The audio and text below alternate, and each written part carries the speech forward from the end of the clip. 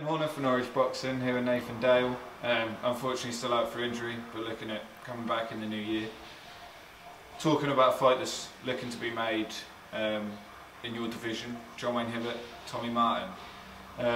Tommy Martin's obviously holding the English belt. I don't know whether he still holds the English belt or he's vacated that or whatever, but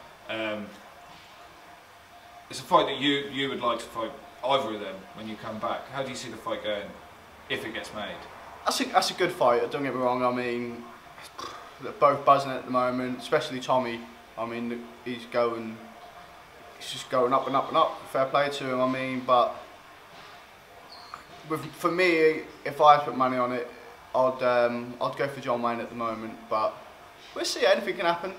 But I think with John Wayne, I think he's looking for different fights. I think he's looking for the bigger paydays to get him up there. I think that's the sort of fights he wants now. He's not getting any younger, but he want to get on. So obviously going on John Wayne Hibbert's last performance against Dave Ryan. Unfortunately, sort of Dave Ryan picked up the injury, but that's what happens in this sport.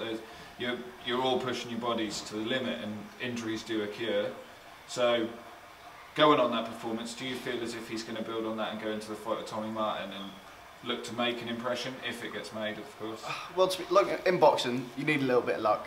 What anyone says, you have to have that bit of luck to progress. And John Wayne had that luck that day. It was a fight. Well, I thought he wasn't winning at the time. Maybe people disagree, but I think he was losing. But he got the luck. He had the luck in his corner that night. Fair play to him. I mean. And then on the flip of the coin, you got Tommy Martin, obviously, like you say, on the up, steamrolling through opponents, really, there's no stopping him, beating people that he's not supposed to have beaten. Yeah, 100%. So how do you see him going into a fight with John Wayne Hibbert? Well, look, you're saying, the kid's buzzing. The guy is absolute buzzing. I mean, like you say, he's beating guys, men, like you say, men, because like you say, Tommy's still young, very young.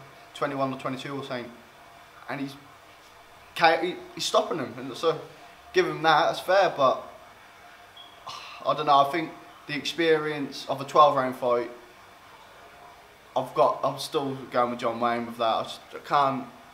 I don't know. Just John Wayne for me. There we go. Nathan Dale's opinion on the Tommy Martin John Wayne Hibbert fight.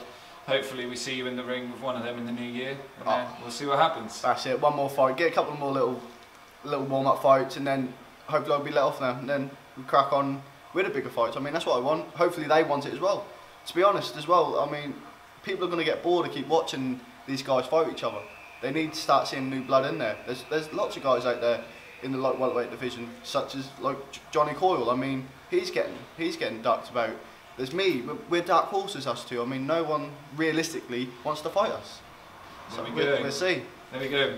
Light welterweight division, watch yourself. 100%, we'll see. Nathan Dale is coming 2016. Yeah. Brilliant, thanks Nathan.